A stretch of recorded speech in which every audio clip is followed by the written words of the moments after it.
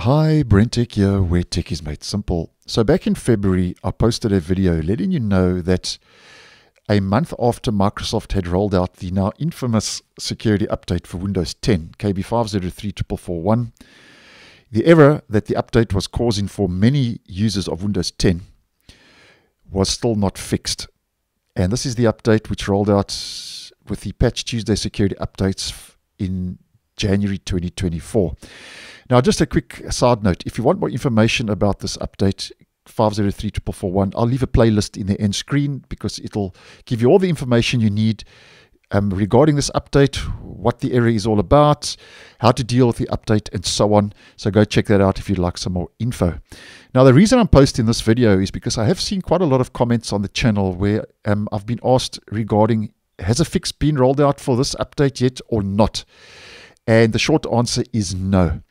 Now, just to let you know that obviously we found ourselves now on the 9th of April in my region, and 3 months or so after Microsoft rolled out the update, there is still not a fix yet for KB5034441. Now, a quick recap regarding the update for the purpose of this video. 5034441 is a compulsory mandatory update that Microsoft rolled out to fix recovery partition security issues on Windows 10. But as mentioned previously, this update is not installing for many users on Windows 10.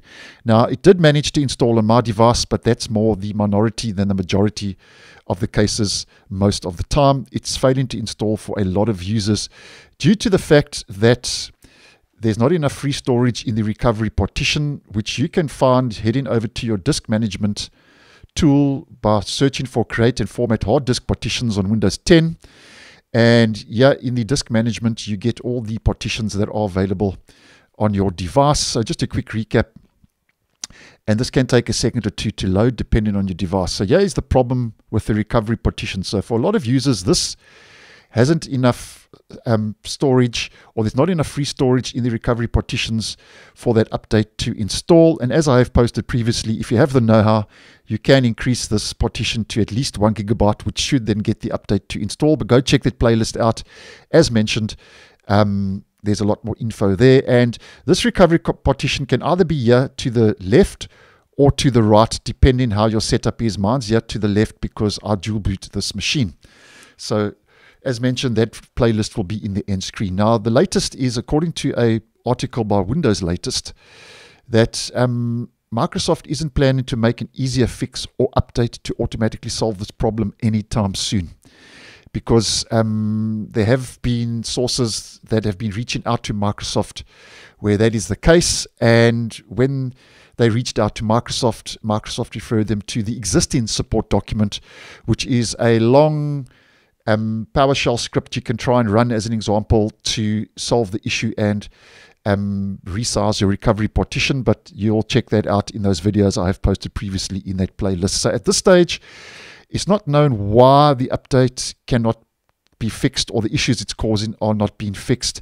The last video I posted, well, not the last video, but a video I did post a couple of days after the update was rolled out on the 15th of January this year, was that Microsoft was working on a fix for Windows 10 KB5034441 failing to install. But that's the last we have officially heard from Microsoft regarding this issue. So I am a little bit so-called dumbfounded, for want of a better word, that Microsoft hasn't been able to fix this update yet.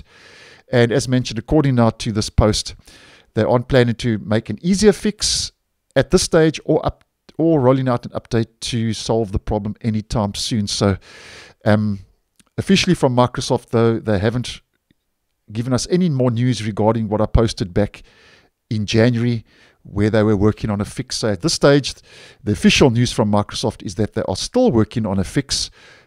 So for some unknown reason, they cannot actually address the issue.